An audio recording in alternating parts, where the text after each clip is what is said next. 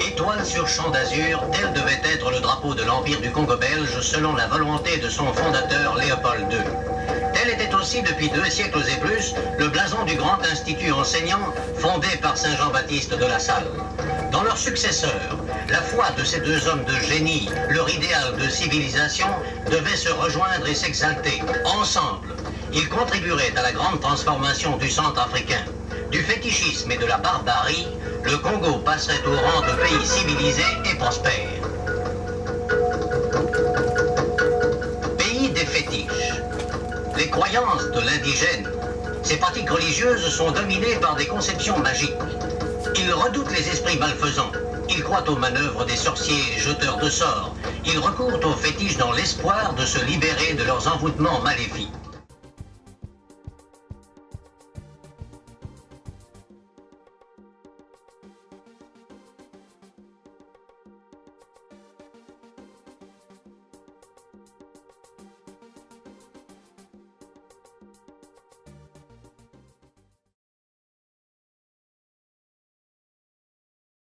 This film had a very specific function to introduce Congolese to European, in this case the Belgium, and to do so in a way that justify the colonial project as necessary and generate support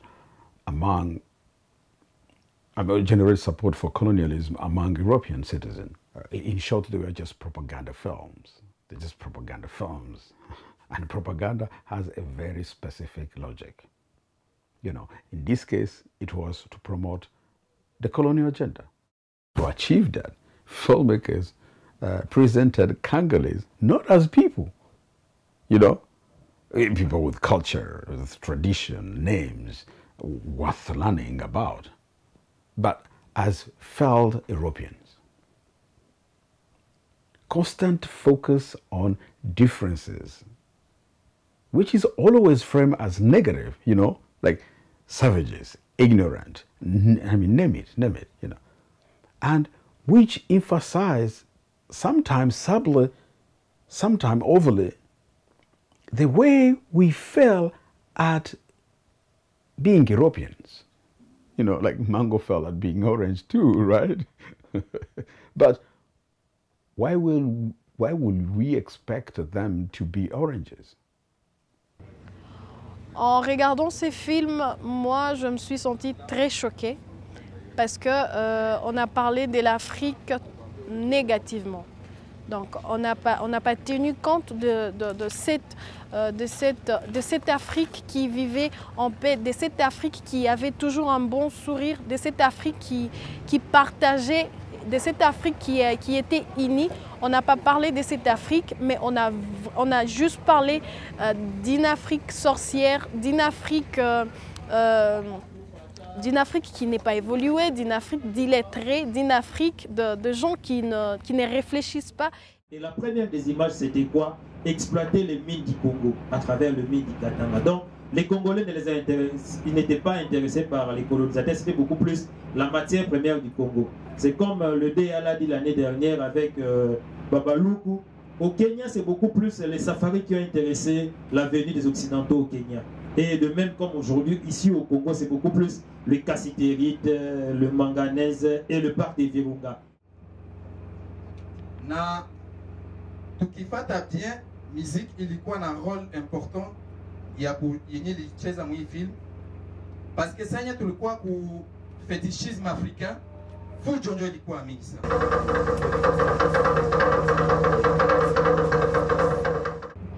Et ça tulifika ku le prélat missionnaire.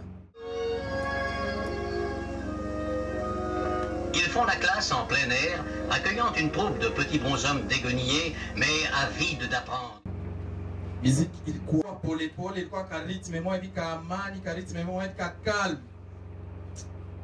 Bon, nilikuwa nasikia kale ka calme, mais nikajiuliza jua nini ile fujo mbele na jua nini calme hapa. C'est-à-dire christianisme inakia leta amani, christianisme inakia leta douceur. Est-ce que c'est vrai? C'est faux. Je ne me reconnais pas du tout dans ça, c'est cette image du Congolais qui ne peut rien faire sans le Belge, ou du Congolais qui n'aurait rien été si le Belge n'était pas venu. Pas du tout. Et pour preuve, il faut voir par exemple les images qui ont été pour le film Le Voyage Royal et Bonaki Toko. Le film adressé aux Congolais était fait d'une manière à montrer que le Belge a fait de grandes choses et que voilà, vous devez faire confiance à la Belgique, reconnaissant à la Belgique. Et le même film, quand on va montrer aux Belges, on montrait plutôt que voilà, la Belgique est une grande puissance et qu'il y a des pauvres nègres, des sauvages là que nous avons civilisés, et nous leur avons fait accepter le christianisme et notre culture. Voilà. Ces points de vue différents, ce double discours qui existe toujours jusqu'à aujourd'hui, malheureusement, c'était important de remarquer ça aussi. Mais dommage que c'est des films auxquels beaucoup de Congolais n'ont pas accès. Comparison takes many forms in film. For example, basic things such as how people dress. You know, like Belgium wear white, and this makes them glow, celestial creature. Also remember that highlight our blackness. And I remember that the photometry was calibrated on a white skin. So when Belgium wears white, they radiate. And we become literally invisible, you know, cast in a shadow. That is a good example in le fonctionnement d'une bourse de travail. And this connects to the psychology and analysis of an image, you know. The way the eye moves in the picture is attracted by the most striking element in a shot. So white clothes attract the eye immediately. No matter where Belgium are in a frame, the viewer's attention always goes to them first, giving them the explicit and implicit power, not only over the colonial subject, but even over the viewers. C'est-à-dire, au lieu de dire clairement, hii ni quand kwenye waislamu wetu wanakuwaka, tuipatie jina ya bien ndio tutaita bourse d'esclavage. Bourse! Fuko mnapatia watu mtravail forcé et puis mnaita bourse. Autre chose, bon, film ya ba féticheur aussi, je pense, kama kuko benye balifata, c'est qu'on montre que, voilà, kuko, Wanoire wote, ni ba barbare, ni ba sauvage, mais mzungu tatu, ndio unapia sauver, ndio wa héros. Tous les réalisateurs dans le monde, ils font un film déjà pour eux-mêmes. C'est pour soi, parce que c'est de la manière dont tu vois le monde que tu fais un film. Et après, tu le fais pour le monde. En regardant ces films, ça m'a frustrée et ça a créé en moi une rébellion. Parce que ce sont des films qui montrent comment les Belges maltraitaient les Congolais, le Rwandais et le Burundais qui étaient sous leur souveraineté.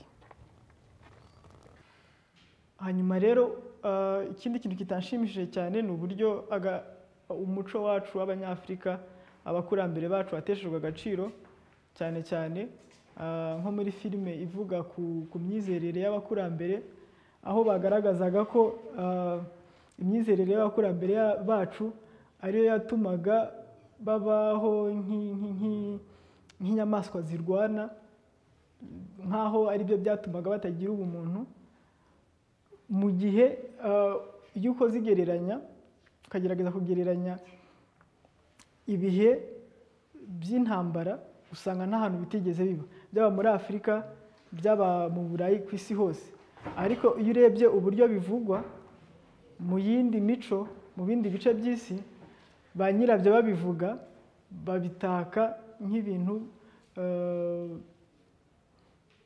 by'ishema kuri bo byabateje imbere nk'ibintu by'ubutwari mu mateka yabo ariko noneho babivuga kuri twebwe bakabitesha agaciro cyane ku buryo batugaragaza nk'inyamaswa bakatwaka ubumuntu kandi bakabisanisha n'umuco twari dufite.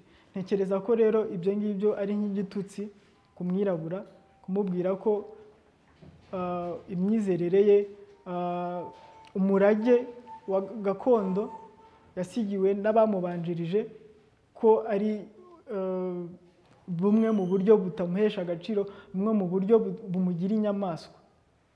Ntekereza ko ari igitutsi kuri twebwe. I was struck by also some choice of shot, like in a Congo Terre d'Eau Vive. There is this emphasis on filming bare-breasted women in a certain angle, which I can imagine that now it makes sense in a way that women were looking at as object of sexual pleasure.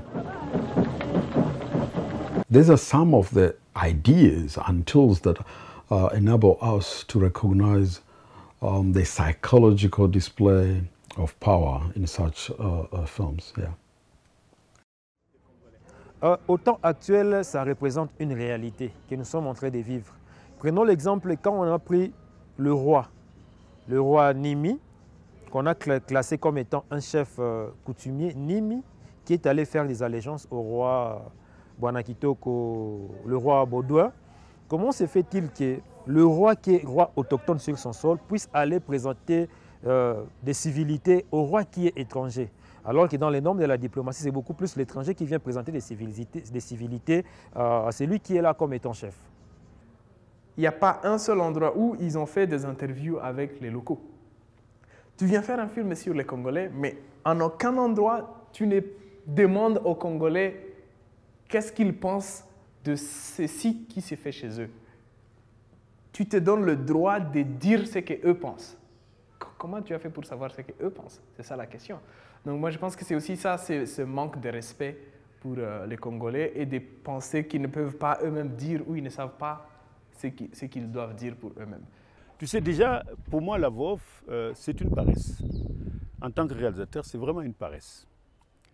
Peut-être dans ces années-là, peut-être la sonorité devait être un problème pour ça et qu'on emploie une VOF. Mais moi, je crois qu'on l'a employé tout simplement pour dire ce que l'on a envie de dire sur les autres. Au Congo, pays en pleine évolution, il faut voir grand. Donc c'est une direction que les gens prennent en tant que réalisateur. Ça veut dire que si tu mets une image des gens qui courent et que tu dis, voilà, ils couraient tellement vite qu'ils étaient fatigués, c'est parce que tu as envie que les autres le comprennent. Et c'est exactement ce qui s'est passé pendant ce colonialisme-là. Il y a aussi un film qui m'a plus choqué, c'est Coup l'étoile au pays des fétiches.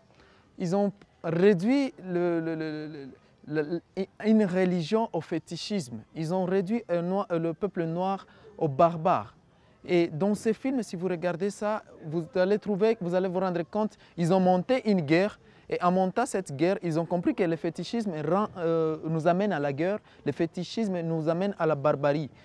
Ils ont montré aussi qu'il y a que j'appellerais trois héros, qui viennent pour changer les choses. Organisateurs nés, alertes et joyeux, ébauchent des plans d'avenir dans une brousse sauvage, brûlée par le soleil des tropiques. Ils sont venus dans ce film-là montrer la suprématie de l'Occident. Or, ce n'est pas réellement le christianisme qui est la première religion ici au Congo. Il y a des religions qui existent, il y a des religions qui existent et qui continueront à exister. Je pense que les réalisateurs ou les gens qui ont fait ces films ont plutôt voulu créer une certaine identité qui n'est pas du tout l'identité des Congolais. Okay. Parce que dans les films, on voit cette identité-là des sauvages qui s'entretuent. Pas du tout. Ils ont eu la guerre mondiale qu'eux-mêmes ont commencé et nous, on n'a pas du tout été responsables de ça. On a eu des clashs des civilisations ou des clashs des tribus de temps en temps, mais ce n'était pas comme eux racontaient. Eux racontaient comme si c'était le fruit de l'ignorance et qu'il fallait un Belge pour venir nous sauver.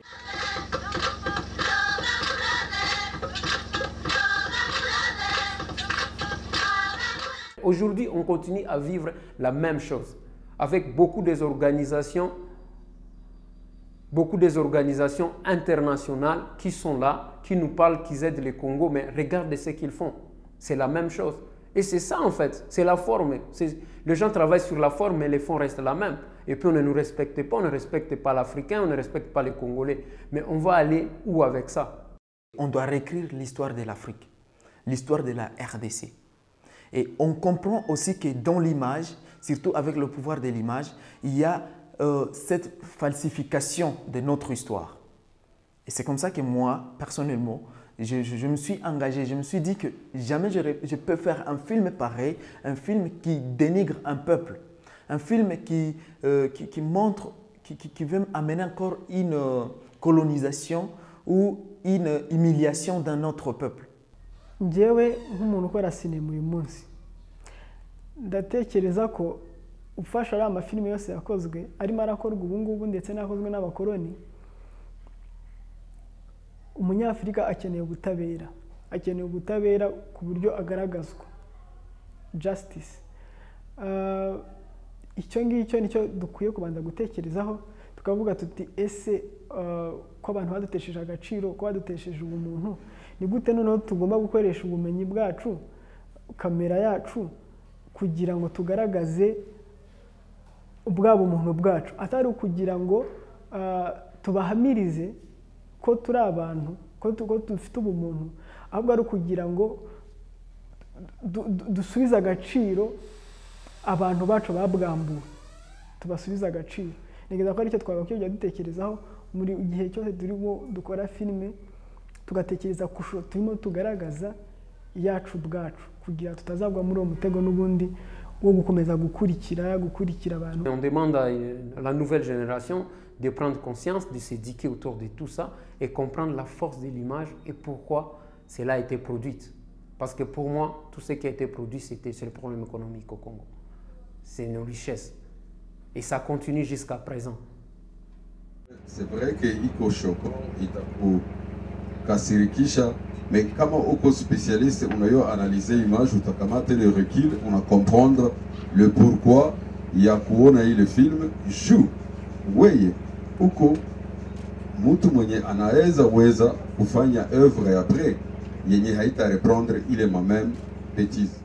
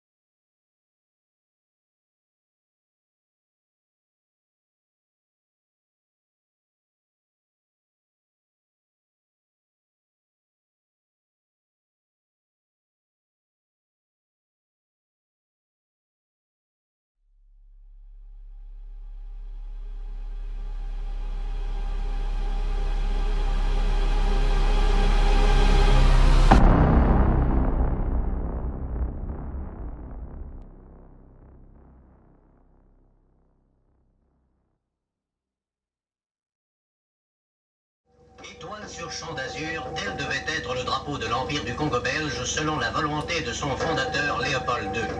Tel était aussi depuis 2 siècles et plus le blason du grand institut enseignant fondé par Saint Jean-Baptiste de la Salle. Dans leurs successeurs, la foi de ces 2 hommes de génie, leur idéal de civilisation, devait se rejoindre et s'exalter. Ensemble, ils contribueraient à la grande transformation du centre africain. Du fétichisme et de la barbarie, le Congo passerait au rang de pays civilisé et prospère. Pays des fétiches. Les croyances de l'indigène, ces pratiques religieuses sont dominées par des conceptions magiques. Ils redoutent les esprits malfaisants. Ils croient aux manœuvres des sorciers jeteurs de sorts. Ils recourent aux fétiches dans l'espoir de se libérer de leurs envoûtements maléfiques.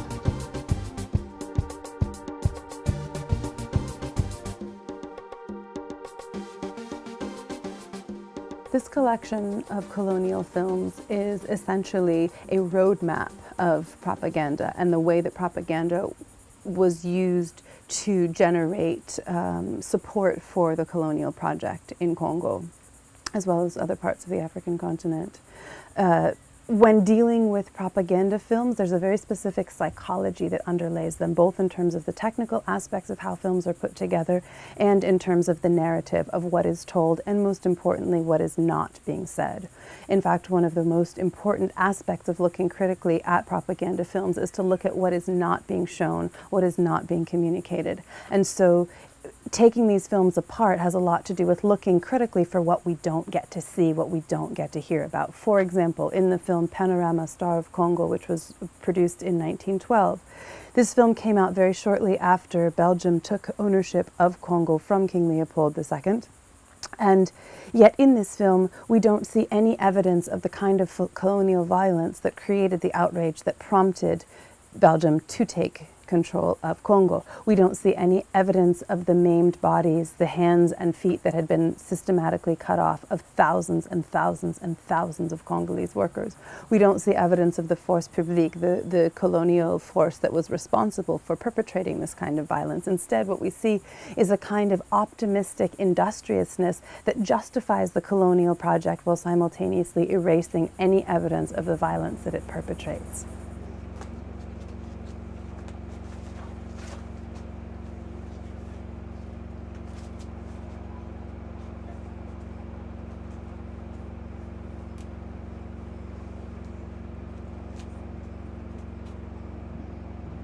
Second example is the 1939 film Congo Terres eaux vives, in which a very consolidated yet one-sided narrative of history comes through. We hear, for example, the description of a riverside village that would not survive, that is completely dependent on the Belgian steamships that come up and down the river, but there's no mention of the fact that people have been living next to this river for decades, for centuries, and they've survived just fine. There's no mention of the fact that this is an indigenous response to a new economic opportunity as opposed to pure helplessness on the part of native Congolese. Another omission that's really glaring in that film is the repetition of praise for Stanley and all of his discoveries and achievements in the territory that became then the property of King Leopold II. But there's no mention either of the colonial violence that he perpetrated against so many indigenous populations, or of the very many well-organized contemporary resistance movements that were still being activated by Congolese who were resisting colonization even in 1939 as this film was produced and released. All of that history is strategically erased, and what we hear instead are the systemic triumphs of Stanley that laid the foundation for the glory of Belgian colonization. Those facts may in part be true, but again, when looking at propaganda films, it's essential to look for and listen for what is not being shared.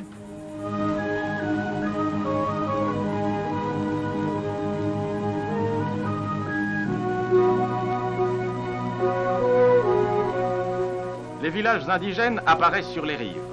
Toute leur existence dépend des escales de nos bateaux et des petits profits qu'ils en retirent.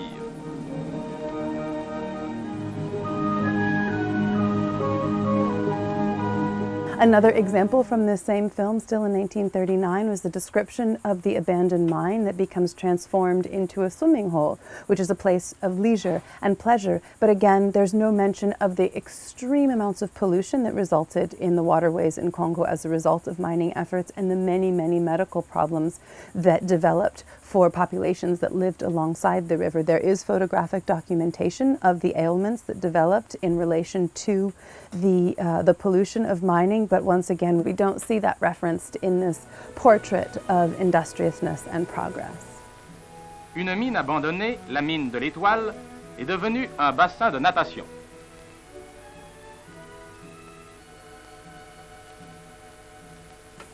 Another important way of looking for omissions when we're studying films of propaganda is to ask ourselves specific questions about how we get to see the images that we're seeing. Where was the camera? How were the images that are being filmed orchestrated? So for example, in the film L'Étoile au pays du fétiche, there's a scene in which there's chaos. There's what the narrator refers to as savagery and brutality and chaos and warfare, and yet the camera is very static, surrounded by poison arrows flying hither and thither in purely chaotic fashion. And if one's thinking critically about this film, one might pose the question, why is the camera person so tremendously calm in the midst of what is described by the producers of this film as madness, savagery, and chaos? And one of the responses is because this is a very choreographed scene, which leads, of course, to a further set of critical questions, including what was it that the Congolese participants were told was happening in this scene that prompted them to behave in this particular way? What were they asked to do? And did that have anything to do with the actual tradition, the actual cultural practices? The obvious answer is no. What they were performing was a form of humiliation that was designed to respond to a very specific request. But we as viewers of the film don't get to hear what the director asked the natives to do. We are told that that is just how they behave.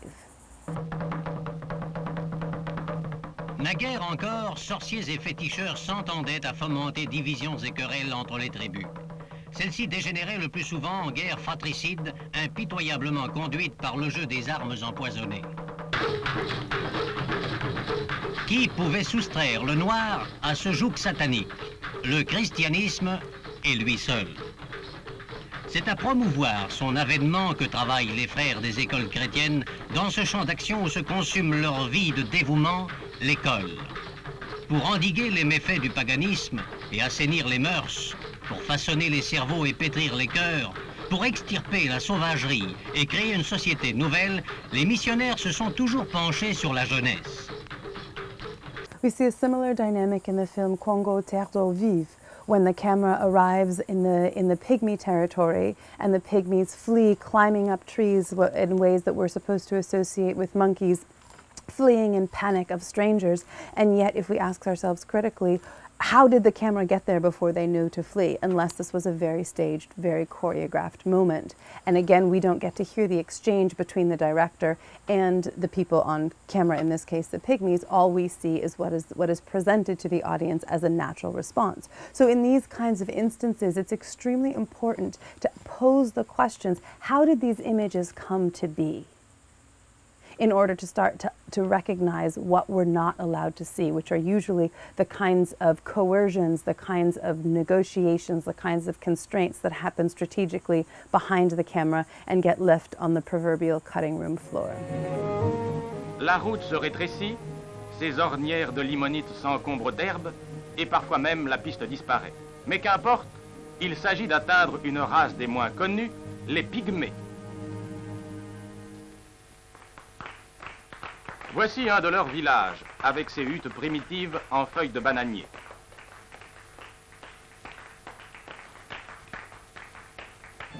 À notre approche, toute la tribu s'enfuit, car ces hommes, les plus petits hommes du monde, sont timides. Ils craignent encore le blanc, mais ils sont singulièrement agiles, musclés et nerveux.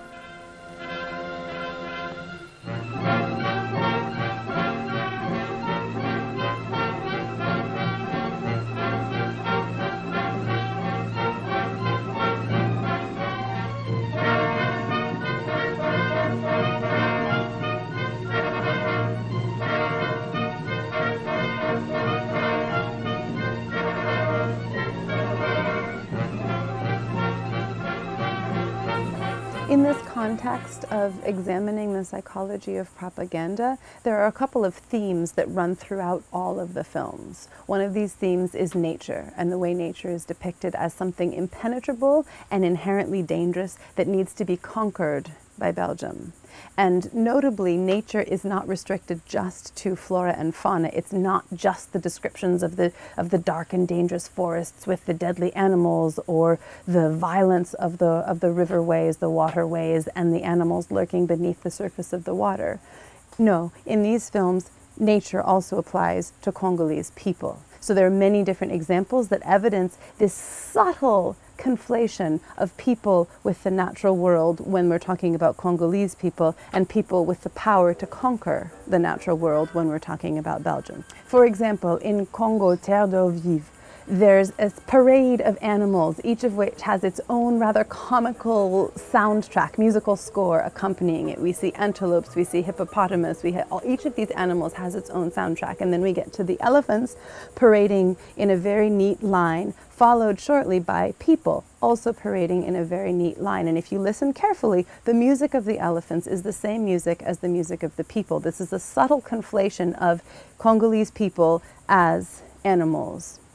And there's an argument perhaps to be made for the fact that the people are carrying elephant tusks, so there is a link between the physical labor that they're being forced to do and the animals that preceded them. But this is also a sonic reinforcement of the psychology that says Congolese people are essentially the same as animals. They are part of the natural world and they need to be conquered and they need to be transformed in the image of Belgium. So just as nature has to be transformed, and where once we saw wild forests, we then over time through these films see very linear neighborhoods with houses all in a row. We see very symmetrical and impressive modern buildings, hospitals, schools, cathedrals, and so on.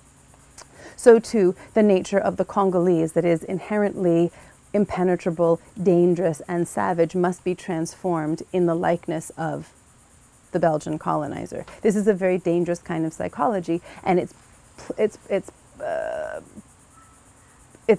based on this foundational belief that African people are part of nature. They're part of flora and fauna as opposed to being part of the human kingdom, of which, of course, Belgium is one of many European representations.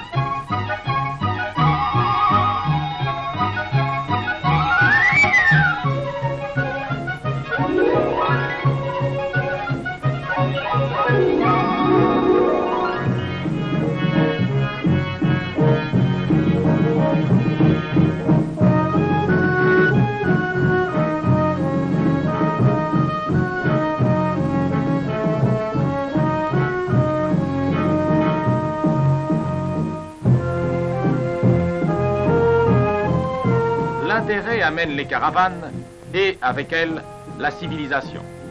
L'ivoire sera la première ressource des budgets colonisateurs.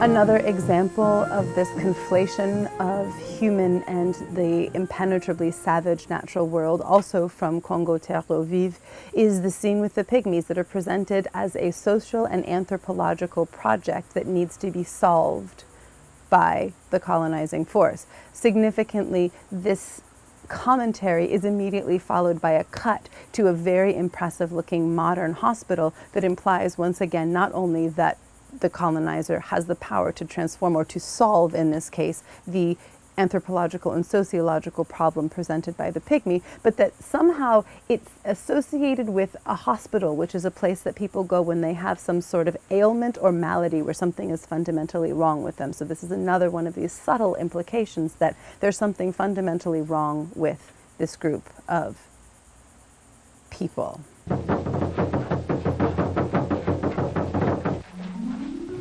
Les pygmées ou négrilles vivent uniquement de leur chasse.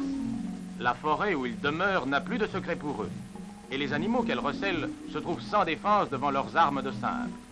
Leurs origines n'ont pas encore été bien définies par les anthropologues.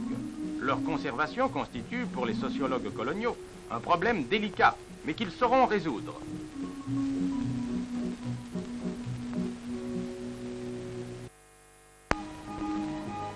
Après le bain de nature pris en compagnie des pygmées, que cet hôpital, élégant de construction moderne, ne nous détourne pas d'accoster à Stanleyville, une des escales les plus pittoresques et les mieux assainies du fleuve.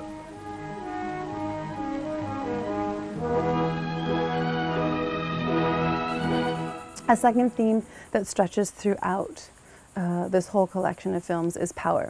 And that manifests in a number of different ways. Some of them have technical manifestations in terms of how certain scenes are shot, often from above, giving the viewer the perspective of looking down over Congolese people.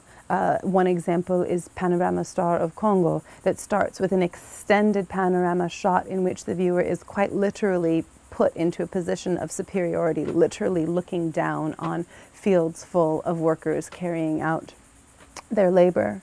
A second manifestation of power is the power to represent people with or without their consent. This manifests in many, many, many of the films in this collection, including Fonctionnement d'une bourse de travail, in which there's a striking image of a family, husband, wife, and children, who clearly do not want to be captured on film and have no say in the matter, and have been asked to stand static and hold the pose that was given to them while their image is taken for the purposes of this film, likely without them being told where this film is going to go, how it's going to circulate, and what it's intended to achieve.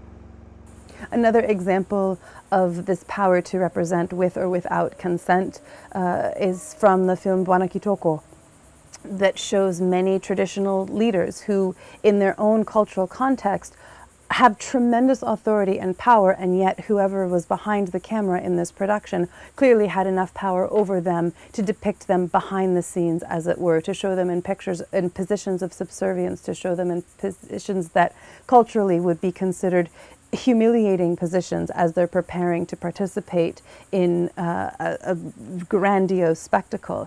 And they were not consulted about how their image would be taken and how their images would be used. This is another example of the power to represent, and the fact that the story that gets told is on the terms of the person behind the camera. Le Nimi, grand chef des Bakuba, peuple de l'éclair, revêtu de son costume d'apparat qui pèse plus de 100 kilos, est conduit dans son carrosse vers la résidence de Luluabu. Après avoir parcouru 250 km, le Nimi arrive au rendez-vous du roi.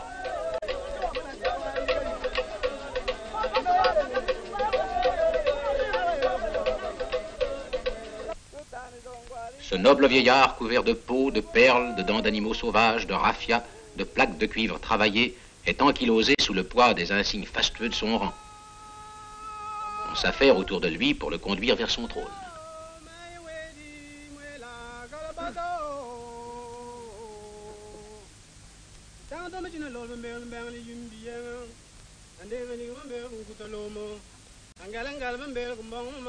C'est là qu'assis au milieu de ses fils et des dignitaires de sa cour, le roi des Bakuba va pour la première fois rendre hommage à son nouveau suzerain. A third manifestation of power that is evident in this collection of films is the power to write or to rewrite history.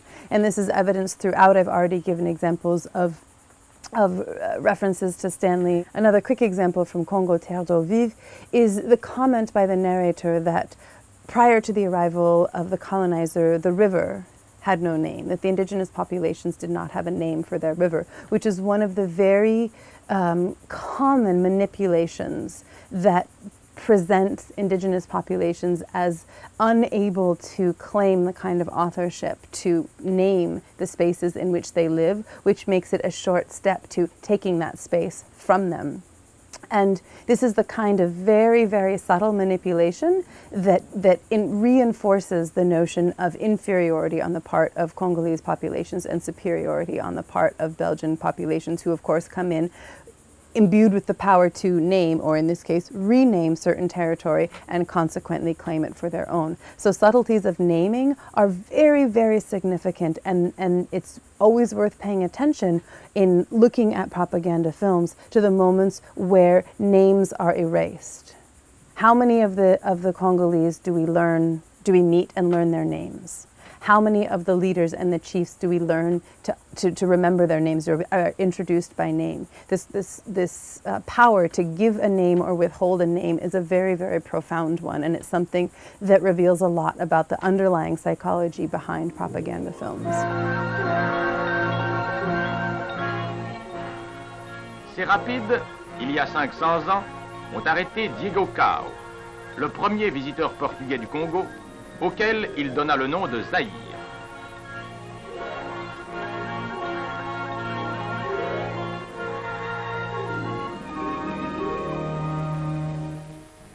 L'explorateur inscrivit sur ce rocher, à 150 km de la côte, à côté du blason de son roi et suzerain, les noms des caravelles et des maîtres d'équipage qu'il y avait conduits.